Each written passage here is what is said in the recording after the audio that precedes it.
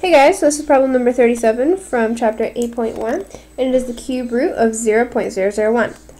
So, right away we want to clean this up by doing the cube root of 10 to the negative third, and this is because this decimal is moved 1, 2, 3 places over. So this is typical scientific notation. Now we know that the square root of x is equal to x raised to the power of 1/2, or the cubed root of x is equal to x raised to the power of 1/3.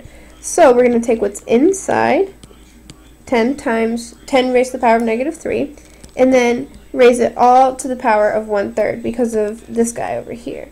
So since it's a power raised to a power, we're going to multiply it out. We're going to have 10 times negative 3 over 3, which is just going to equal 10 to the negative 1. And as we all know, this can just be simplified, get our negative exponent out there, by 1 over 10, which is, as we all know, 0.1. Now, to check this out, we would just multiply that by itself 3 times, because, yet again, this little guy over here, and that will equal out to be 0.001. So, there you go.